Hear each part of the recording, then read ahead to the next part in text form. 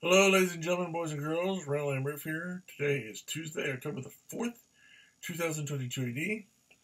And I've got this ice cube maker and storage bin. And what this does is you put this in the freezer. And what you do is you have two layers. You have one layer here. And I'll show you here what you can do. Is lift the lid off. And you can fill up your ice cube tray here with, I don't know, apple juice, orange juice, soda pop,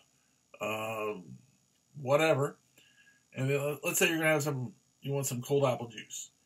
You can put some apple juice in here, freeze it, and then later pour your apple juice in a glass or a cup.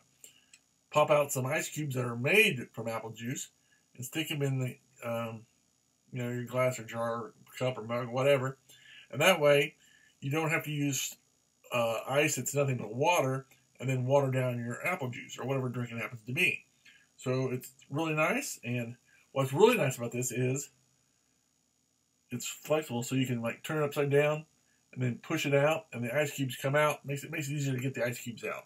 A lot of times, if it didn't have this, you have to sit here and go, bang it. This, you just push it down a little bit and it pops right out. So that's a really nice design.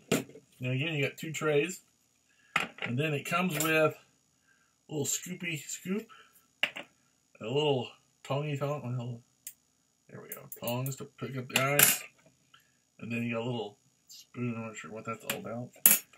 And then it came with some paperwork, which nobody's gonna read.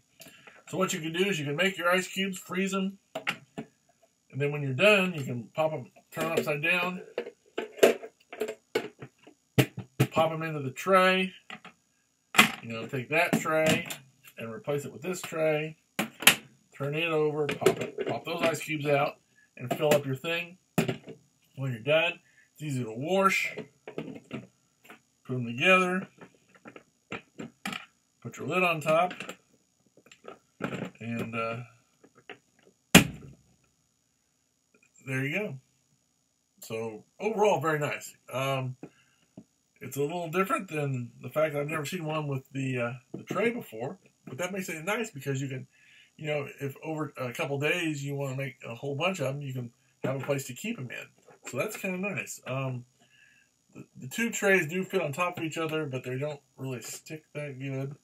I mean, you gotta sit here and kind of manipulate them and push them. I mean, they do fit on top of each other, but it's not like a really good fit. I mean, they fit, but it's not super good. So, it doesn't clasp on. I mean, if I turn this over, it's gonna fall off. There's no gripping so keep it in mind. You're gonna have to keep it level when you do everything. And like I said, you got the little tongs, which are kind of nice. You got the scoop, so you have to use your hands. And I'm not even sure what that spoon's for, but overall, could it be better? Yeah. Is it very nice? Yeah. Will it work? Of course. So overall, with the caveat that it could be better, 2 thumbs up. So until next time, I'm Randall M saying thanks for watching. Have a good day. God bless.